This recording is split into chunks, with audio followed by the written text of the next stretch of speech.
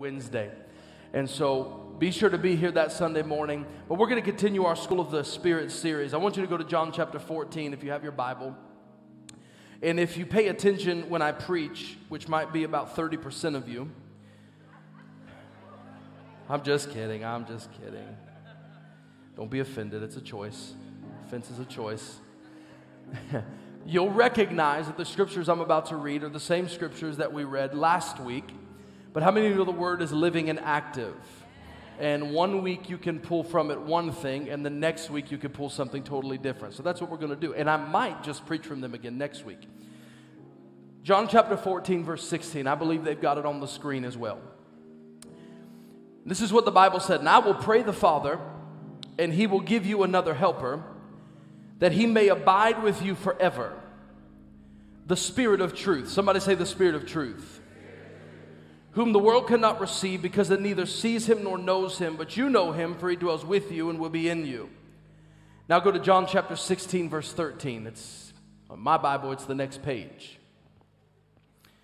And it says this, however, when he, the Spirit of truth, say the Spirit of truth, has come, he will guide you into all truth, for he will not speak on his own authority, but whatever he hears, he will speak, and he will tell you things to come. Holy Spirit, I thank you for your word.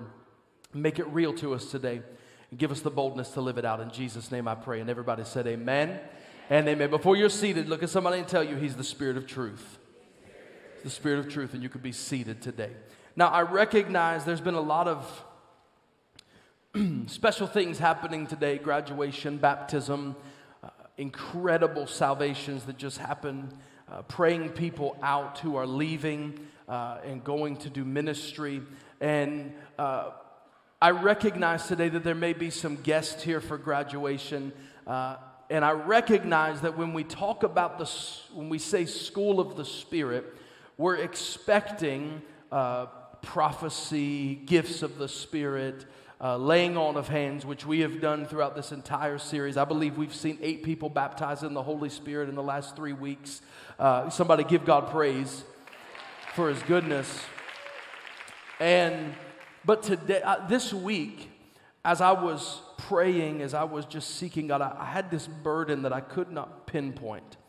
Anybody ever had a burden that you can't pinpoint, but then you pray about it and God reveals to you? And so I began to pray about it, and I began to recognize the burden of the Lord was that there is a war going on, both in the heavenlies, but also in every social institution of our day. Now, when I talk about warfare, some of you perk up because you enjoy intercessory warfare and you think of one thing.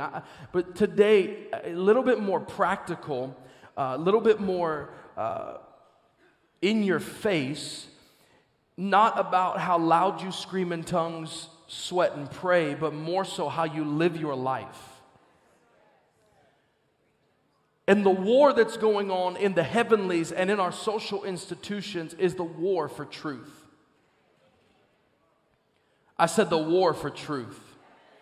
Y'all, this is a talkback church, so don't leave me hanging. There is a war that is happening in our society over truth.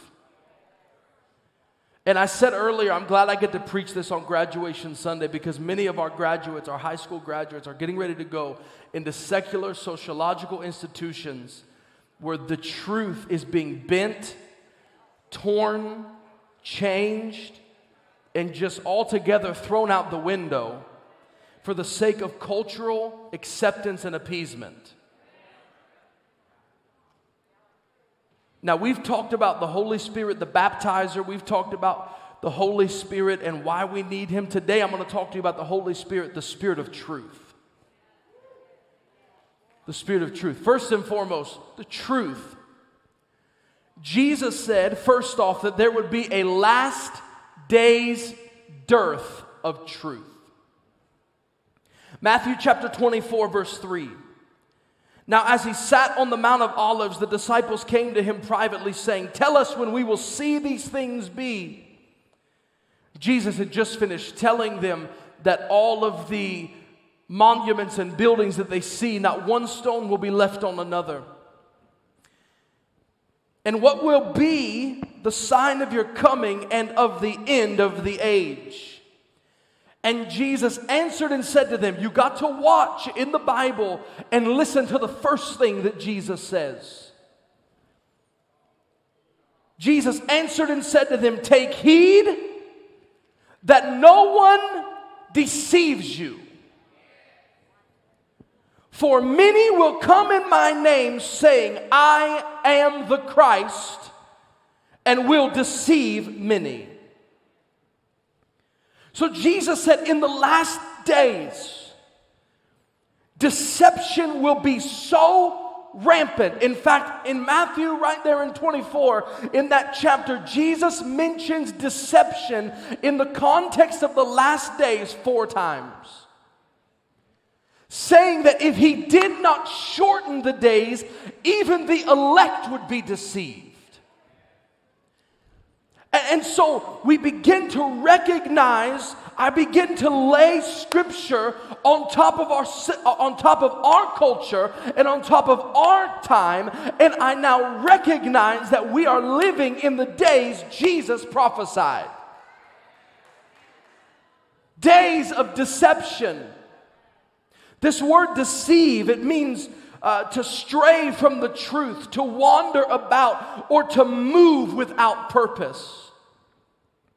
The hallmark of the last day would be deception. In Matthew 24:11, following the scripture we just read, many false prophets will rise up and deceive many. Verse 22 of Matthew 24, I just told you that unless the days were shortened, even the elect would be deceived. Paul would write in his letter to Timothy in the 4th chapter, the first letter to Timothy in the 4th chapter, and he would say, now the Spirit speaks expressly. When the Spirit speaks expressly, you better listen.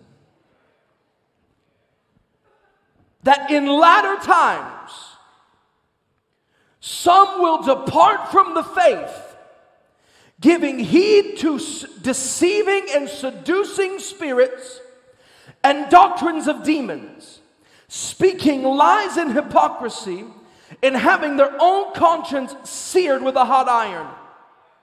The word deceiving spirits, it means to deceive, to lead astray. The word heed means to bring a ship to land, to touch at it, or to give thought or effort to it. He uses the word seducing spirits. That means wandering, imposter, corrupter, spirits which are used of demons or evil spirits. Are you getting the picture?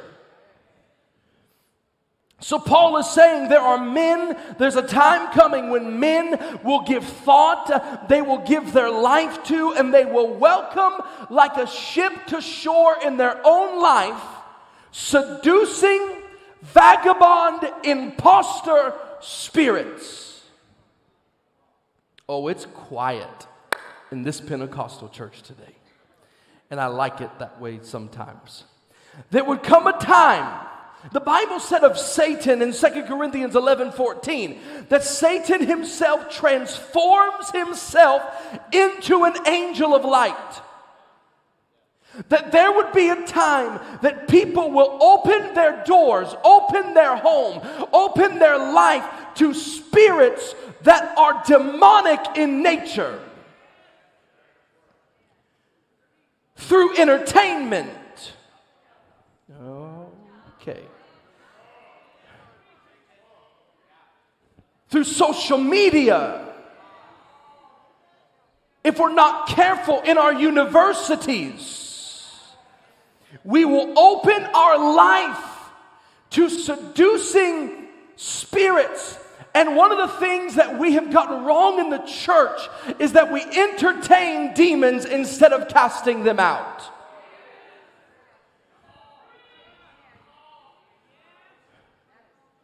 We open up doors in our homes through what we watch and through what we allow our kids to watch. Okay. And then we wonder why our home is in turmoil. We wonder why our thought process and our sleep patterns are in turmoil, because we have welcomed like a ship to shore seducing and demonic spirits. And one of the words there that Paul uses, it means to touch at. And so instead of taking authority over them and shutting the door the devil has come through, we touch at them. We pet them. And we say, in fact, when we should be casting them out, we make a bed for them. And we call it our entertainment room. It enters and it grabs us. And it keeps us grabbed. I'm not legalistic. I'm not saying you can't watch movies, you can't listen to. What I'm saying is that whatever you watch, whatever you listen to, David said, I will put no unclean thing before my eye. So whatever you're watching, whatever you're listening to, it must be unto the glory of God. And you better make sure. Paul said, and neither give space to the devil. That word space means territory. Don't even give him a door to walk through. But we are so deceived into thinking that if we preach holiness, and listen, I've already wrestled this week about how this message is going to come across. And people are going to say, well, you're legalistic and you're just rules. No. My righteousness is filthy rags. My works can do nothing to save me. But why would I go back to what he saved me out of? Why would I listen? He translated us from the kingdom of darkness into the kingdom of light. So why would I sit down on my couch and open up the portal called the TV? Listen, I'm not against television. I got one in my home. Listen to me. You've got to understand the balance. I've got one in my home. I watch TV, but I watch nothing that is going to open a door for the enemy to come into my house and take territory in my children and take territory in my marriage. I'm in deep waters. Come with me. Because we just watch whatever we want to, and then we expect to walk into darkness and to stand out and take over when darkness says, oh, I know you. I know you. I've set up shop in your bedroom. I've set up shop in your living room. Y'all with me today? Do you understand? I'm not saying don't watch anything ever. You understand I'm saying that? Don't misquote me. What I'm saying is what you put before your eyes has the power to either free you or bind you. And Jesus said, Lord have mercy. Jesus said in the last days many would be deceived. Paul said they would be so deceived they would just welcome any old spirit to shore in their life. And there was one. This took a turn last night as I was finishing my studies and putting everything together. This took a turn because I was going to talk to you about some different doctrines and how they were demonic. And there was one that the Lord just really said, this is the only one you need to talk about. And it's something that's happening in our day with our young people and even people older in the faith, and it's called deconstruction. Anybody ever heard of it? Yeah, okay. It's a doctrine of demons. Whew, got quiet. Okay. Let me help you understand something. The devil is not as black and white as we want to make him out to be. He is one of mixture. Now, we've been talking a lot about abortion in this church because we believe in life. And so let me talk about it one more time just because I want you to have truth. The devil and his little imps did not sit down at a council table and say, how are we going to deceive the nations? How are we going to get them to murder children? How are we going to kill entire generations of people? They did not say, let's go on the news and say we're murdering babies. One of them may have said that, and I could see the devil saying, that's too obvious. And they went around the table, and finally one of them, and I'm just imagining, one of them may have said, what if we called it women's rights? So that anytime a man of God or a woman of God gets up to denounce abortion as murder, and the spirit of Molech, who they would lay their babies in the hands of this God whose hands were burning, and they would play the drums so loud to drown out the cries of their babies. Can I tell you something? Entertainment has been the drum for abortion.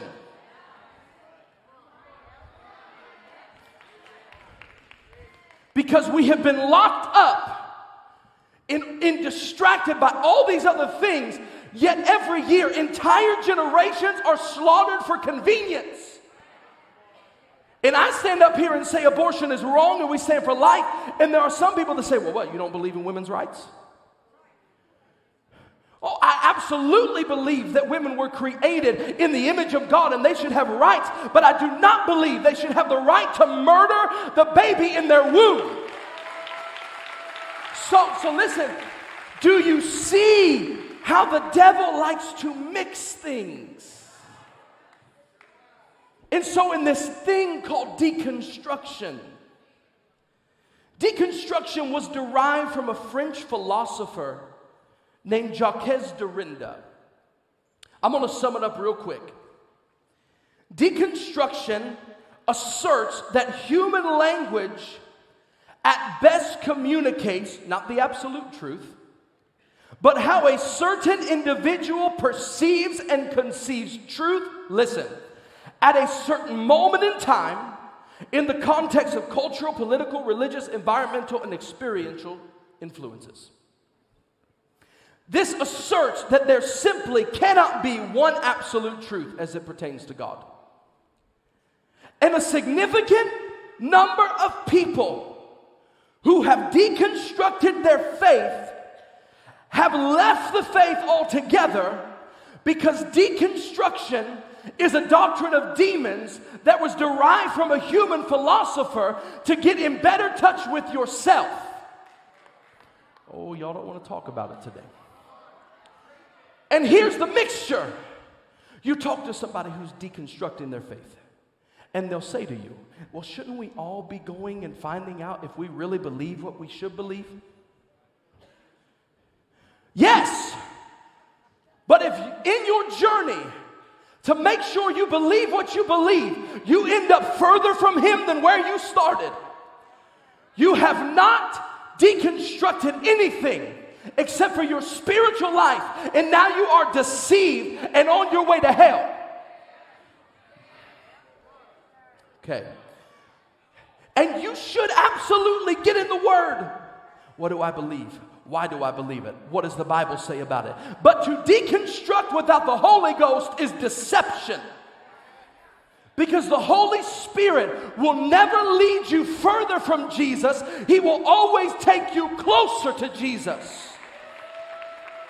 And of all the people that I have watched in my life go through deconstruction, I have prayed with some of these people. I have wept with some of these people. I have fasted with them for the salvation of their friends and family, only for them to deconstruct. And then I hear that they're out drinking and partying with the same family that they were trying to get saved. They've either started to approve or partake in a lifestyle that the Bible completely and holistically condemns. That is not deconstruction. That is deception and backsliding.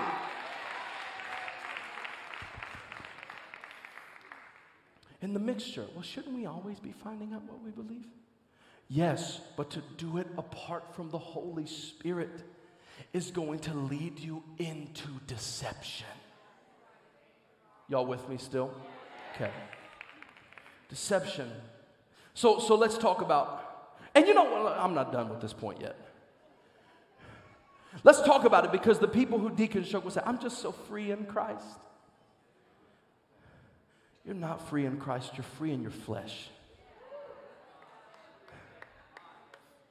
I just love everybody more. Your definition of love is to accept the lifestyle that they want you to accept because they don't like the truth that the Holy Spirit brings in conviction. I love everybody, but I can't accept every lifestyle. Every person on earth was created in the image of God. Every one of them, and they ought to be honored like that. But not every lifestyle is created in God's image. And there's mixture. Oh, so you don't approve of me living my life this way? You must not love me. Let me teach you something about love. True love confronts. True love will not watch a son or daughter burn and not say anything. So we say, Pastor, why do you get up here and talk about this all the time? Because we've got a whole generation of sons and daughters who are deceived and nobody is telling them. They are deceived. And they've deconstructed. I just love everybody better. I'm just so free in Christ, I can do whatever I want. That is not freedom. That is bondage to the things of this world. I'll have to talk about what I feel on another date. Because I can't just talk to you about deception without giving you the answer to deception, which is truth. Everybody say truth. So back to our theme verse. There's a last day's dearth of truth. Secondly, there's a last day's need for truth. The Bible called him the Spirit of truth whom the world cannot receive. When you read that scripture, it kind of makes sense why the world has gone mad.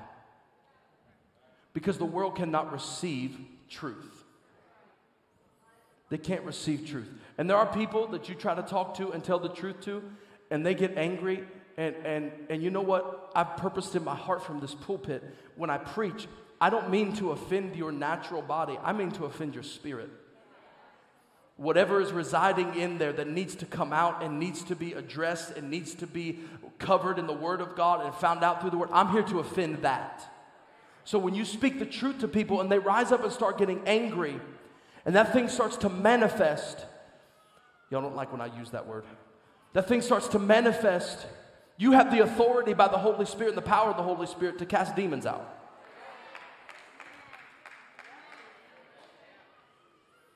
He said the spirit of truth the world cannot receive. But then he adds this, which I love so much. But you know him. Thank you, Holy Ghost. Does anybody know the Holy Ghost? The world can't receive him, but you know him. For he will be with you and he shall dwell in you. And in John 16, the Bible said he will guide you into all truth. Everybody say all truth. The word guide here means to guide in learning, to explain, or to instruct. There are three things very quickly in which and how the Holy Spirit guides us. We're going to get kind of practical here for a minute. Is that all right? Okay. Number one, he will guide you into truth through his word. I'm going to say that again. He will guide you into truth through his word. Look at somebody next to you and say his word. I did that because I need a drink. He will guide you into truth through his word. Can I help you understand something? There is one absolute truth. One. Oh, I thought I came to a Bible-believing church today. I said there's one absolute truth. It is his word. Not my truth. Not your truth. I can't tell you how much that just irks my soul when I hear people say that. Especially Christians. I'm just living my truth. You're going to live your truth straight to hell. It's not funny. Listen, I said it. It's not funny. Because they're living in their truth, but their truth is deception. And they say that to basically say, don't tell me how to live. I'm going to live how I want to live. It's a doctrine of demons. There's one absolute truth. His word is absolute truth. 2 Timothy chapter 3, there's a very interesting passage of scripture, verse 12. Indeed, all who desire to live godly in Christ Jesus will be persecuted. Thank you, Holy Ghost. While evil people and imposters will go on from bad to worse, deceiving and being deceived. Now, Paul is writing to his son in the Lord, Timothy, and he's talking about them, and then he turns to address Timothy. But as for you, continue in what you have learned, having firmly believed, knowing from whom you've learned it, and how from childhood, did you hear me?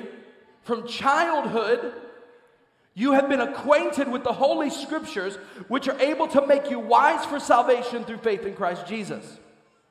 All Scripture is breathed out by God and profitable for teaching, for reproof, for correction, and for training in righteousness, that the man of God may be complete and equipped for every good work. So Paul says, evil people and imposters will go on from bad to worse, deceiving and being deceived. The word imposter here means one who swindles or cheats. An imposter is somebody who blends in until another person points out there's an imposter in the room. Jesus referred to these people as wolves in sheep's clothing. Come on now. Paul said in Acts 20, he's leaving the church of Ephesus, and he says to them, for I know that when I leave you, there are going to be ravaging wolves that come in among you that try to change the doctrine by which I have taught you. So imposters can look like me.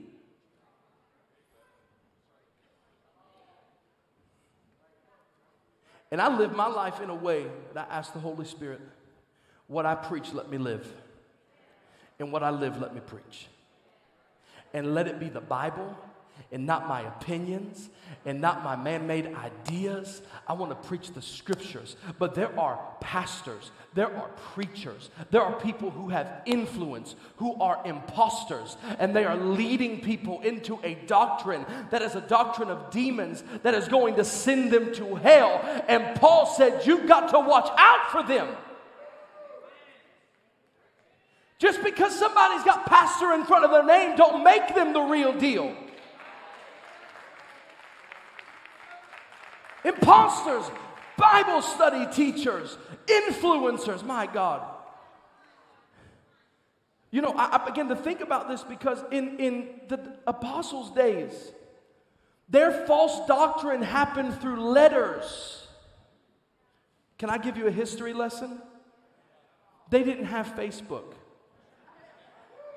They didn't have TikTok. They didn't have Instagram. And so the way that false doctrines would be passed through the churches is that evil men would take letters and they would write them and then they would sign them Apostle Paul. They would sign them Apostle Peter. And they would take them to the churches and they would read them aloud for the people to hear. So that's why they created councils of godly men to read the letters and determine that was real, that was fake, that's a false doctrine, this is real Scripture. Welcome to history class. And so this is how we came to the canon of the Scriptures. But today, in 5 minutes, an influencer can get on TikTok or Instagram and they can spew so much false doctrine and use the Bible without context, without interpretation, without definition. And millions of people have viewed a teaching that is not found in the Bible. They are imposters. Y'all with me? They're imposters. And they get on there and they spew. I'm amazed. I follow some people who are not imposters, but they have great influence. Men of God. And it's insane. They could post a video and in 2 minutes have hundreds of thousands of likes. Hundreds of comments. False doctrine can spread like wildfire. And if you're not in your word, if you're not just reading your word, studying your word, you ought to read the Bible with a dictionary and a thesaurus real close to you. Oh, there's free resources. BlueLetterBible.org can help you read the Greek and Hebrew. Find out what they're really saying. You've got to study the Bible, because there are people who will take one passage of Scripture and create entire movements out of them and have no cultural context to the Scriptures. I'm passionate about this, if you can't tell. His word is truth. John 17:17, Jesus says, sanctify them in your truth, your word is truth. John 8:31, Jesus said, if you abide in my word, you are my disciples indeed. If you abide in my word. If you're not reading his word, you're not a disciple. I know that's harsh. That's what the word says.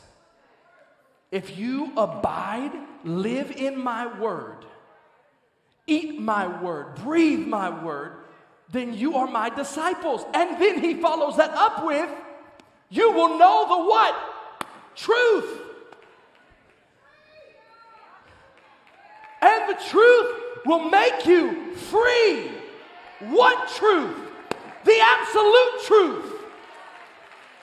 And I'm just to the point that I am tired of Christians who have no backbone, Christians who bend and bow to pressure, who bend and bow to cultural appeasement and approval. Since when was it cool to have culture approve of the church? Jesus said, you will be hated of all men for my name's sake.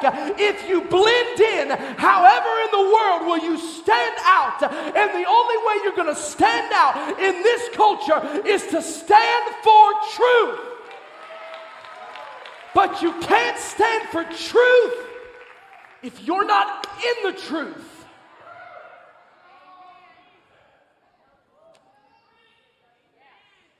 Not only will he guide you through the word to truth, but he will help you handle the word.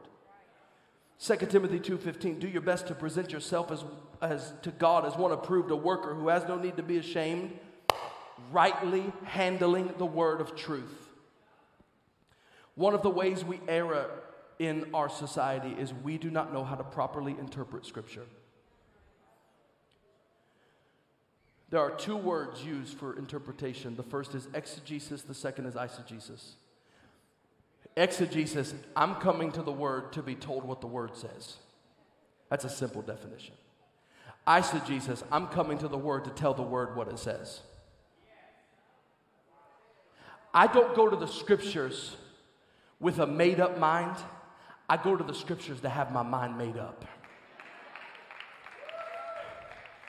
And you've got people who take one passage of Scripture, they rip it out of context, they twist it, they contort it, they preach it, it sounds real good, and because we're emotional, we call emotion anointing, but it's actually a doctrine that if you apply it to your life will have no power because it's really not the Word of God. I know this is tough. Eat it. It's good for you. Then we have the Rhema and the Logos.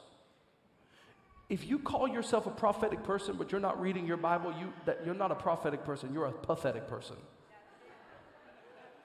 Because any prophet that is not anchored in the Word is a prophet leading people to deception.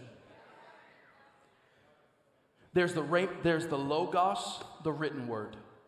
Written for our benefit, for our learning, that through the patience and the comfort of the Scriptures we might obtain hope. And then there is the Rhema, the right now, the fresh bread from heaven, download from the Holy Spirit that comes to you in the middle of the night when you don't know what the answer is, but He speaks to you and He says, this is what I'm saying when you're ministering in the altar in the marketplace, and He speaks to you and says, I need you to go over there and I need you to pray for that person. That's the Rhema, but the Rhema and the Logos will never contradict one another. Because the Spirit of God will not stand in opposition to God the Father. People say, well, this is my interpretation. The Spirit gave me this interpretation. And you can't take that interpretation and throw it through Scripture and come out on the other side with the same interpretation. For precept must be upon precept, line, Isaiah 28:9, line upon line. What does he mean?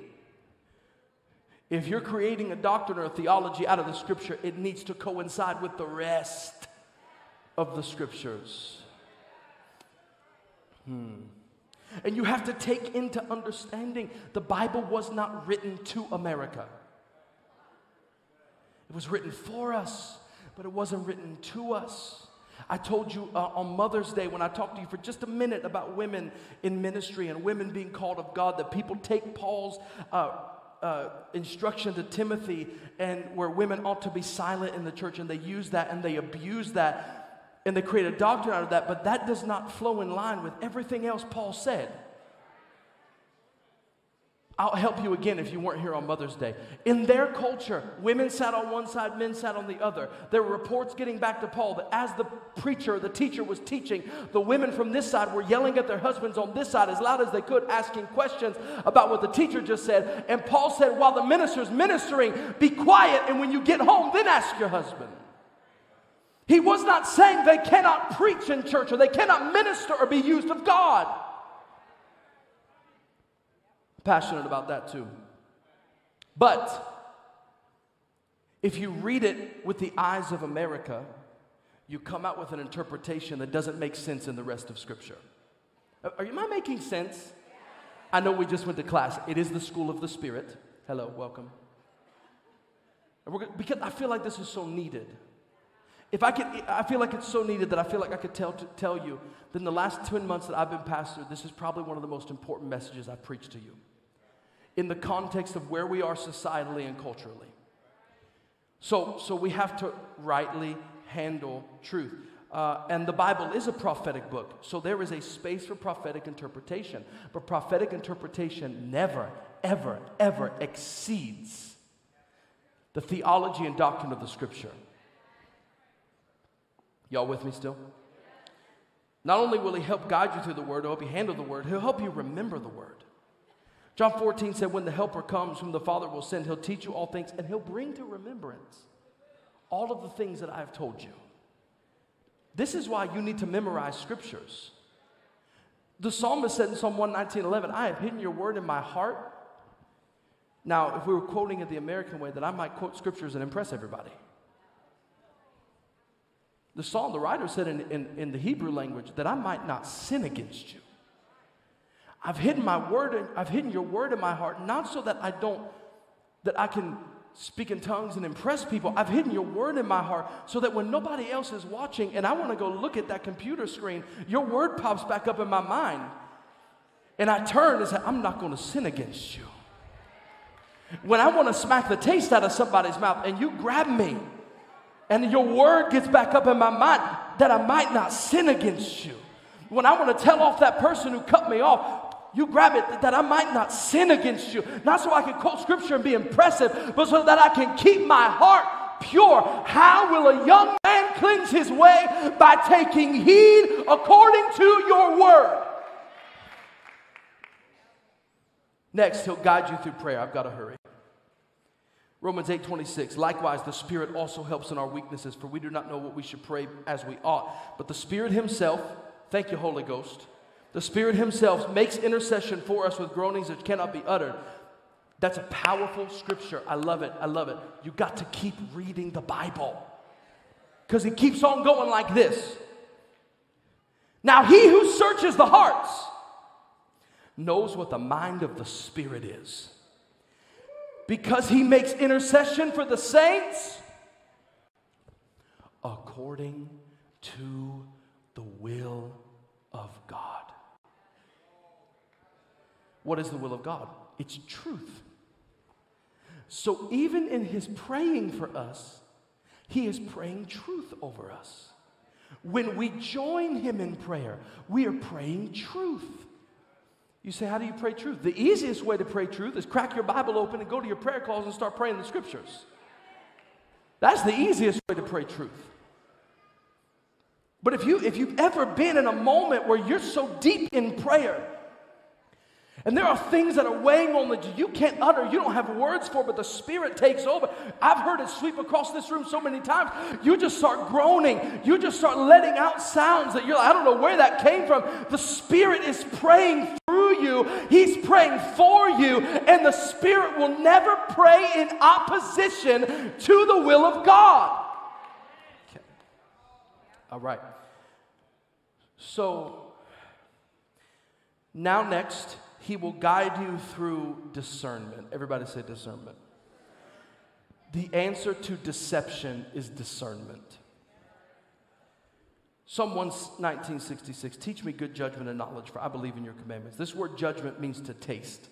To use the taste buds to distinguish and enjoy flavor. Discretion or discernment. Discernment is not just about telling what is good and evil. Discernment is determining what is good and what is God. I'm going to say that again. It's not just what's evil versus good. Discernment will help you determine what's good and what's God. Because not everything that's good is God. Not everything. Choices I've had in my life could have gone at one point as a teenager and made money playing music on cruises. Some talent person approached me after a talent competition and wanted to take me out and go do. And I thank God for people in my life who love me enough to tell me the truth. I doubt he even remembers this. He's standing back here in this corner. I was telling Matt Hines about it one day. I was so excited. I was like, man, I'm going to go on cruise ships. I'm going to eat as much as I want. I'm going to play music. And Matt just straight up said, he said, that's not for you. He said, that's not for you. You got to be careful. And I'm so grateful I listened, because that was a good thing, but it wasn't a God thing. Could have had a lot of cool experiences, could have made some good money, but it wasn't God. Discernment helps you to taste. Now, I want all the husbands to be careful, and if your husband cooks, wives, you be careful too. Anybody in the room ever had food without seasoning? Just throw your hand up. How terrible is that experience? Terrible. It's absolutely horrendous. Good judgment will help you discern what is tasteful and what is not. I promise you, I have enough sense. You can go ahead, come on, I'm going to try to land the plane. I have enough sense to know if you put a McDonald's hamburger in front of me and a filet mignon, I'm going to choose the filet 10 times out of 10. Unless it's midnight and I can't get the filet and McDonald's is the only thing open. But because my taste buds tell me, and later on, my body will tell me in the effect of weight gained, mental torment, my body will let me know you should have gone with the filet. So is the Spirit. That as I'm discerning, whatever choice I make later on, I'm going to feel the effects of the choice that I made. And discernment helps you recognize, where is God in this? Because if the devil is a God of mixture, God is a God of truth. And the Holy Spirit will get into the devil's mixture, and you know what he'll do? He'll pick up the truth out of mixture. And he'll hold it up for you to see, and he'll say, in all the chaos, this is the truth. Y'all still with me? Okay, I got one last thing. Because you've got tasting it, you've got to taste, but then you've got testing. 1 John says that we ought to, he said in chapter 4, verse 1, believe not every spirit, but test the spirits to see where they be of God. Now, critical people love that passage of Scripture because they'll sit back in their pew and before they get engaged, test this spirit.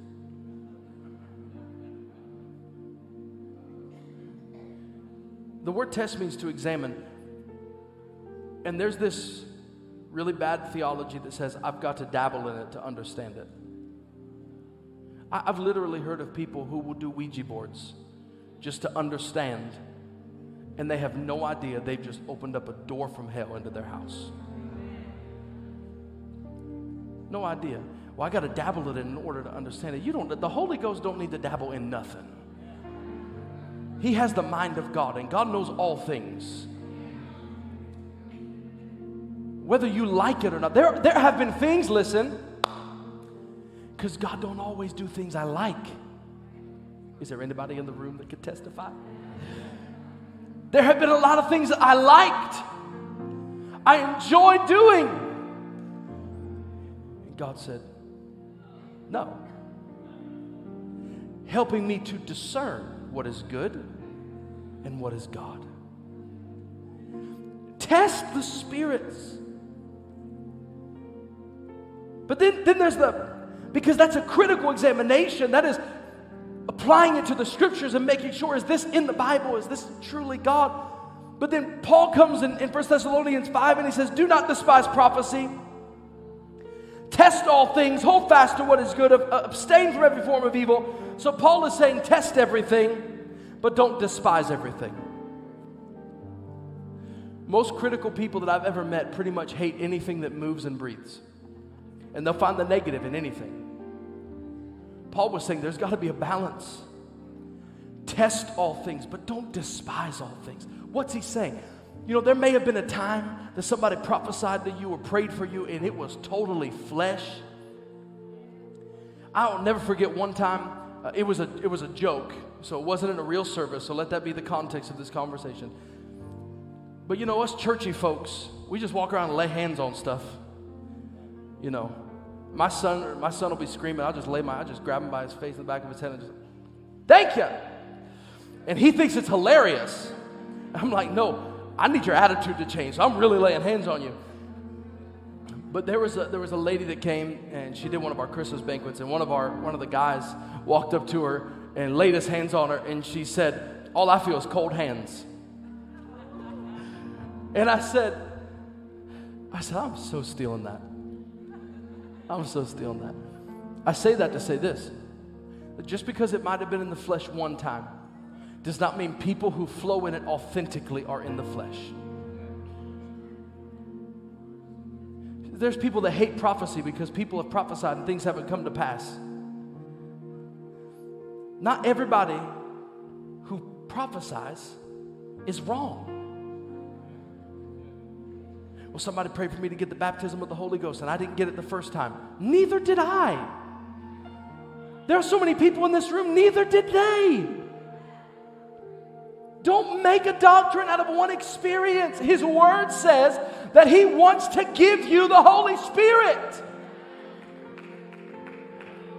So I test it. What am I feeling? Oh, I'm feeling like God doesn't want to give me the Holy Spirit. What does his word say? He gives the Holy Spirit to them that obey. If we, being evil, know how to give good gifts, how much more will the Father in heaven give us the Holy Ghost? Your feelings are a liar in terms of leading you. You're allowed to feel. You're allowed to feel those emotions, but you cannot be led by them, because then you've lost your discernment. The last thing I'm going to say is this. If you want to be somebody who stands for truth in an age of deception, you've got to be humble, because arrogance has no destiny because it believes it's already arrived. And God will never be able to help you discern because you'll always think you know everything. Stand on your feet. I want to say one more thing, but I want you to stand so you help me stop talking. As it comes to discernment, I read something yesterday that just leapt off the screen at me. It was a Facebook post by one of my best friends. Leapt off the screen at me. And he said this: you need to heal from trauma so you don't call your triggers discernment. There are people who have rejection trauma, so that when a leader says no, they think they have discernment that leader missed God. But in all reality, that leader was saving them. But their triggers told them, don't let your triggers talk you into something that isn't God. You've got to heal. Be humble and be healed. I want you to lift your hands. I'm going to pray over you. He is the Spirit of truth. Truth is His calling. Truth is His goal. Find the truth. Lift up the truth. Exalt the truth. Father, I pray in the name of Jesus over the Potter's house that you raise up people of truth. That we will not be people who are easily deceived, tossed about by winds of doctrines, but we would be people of your word, people of prayer, who in turn become people of discernment and can walk out your calling and your destiny for us in truth. Lord, I pray for those in this room today that need to be healed of trauma. I pray right now that you would begin to let healing come over their heart and begin the process so that their triggers don't talk them into something that's not you. And Father, I pray that you would raise us up to be people who love the truth. Not just truth in a corporate sense, but individually. When we are approached, when we are confronted with truth, let us love truth. To you be the blessing, the honor, and the dominion, and the praise. And everybody who loves Jesus, shout amen. Put your hands together, give Jesus praise today.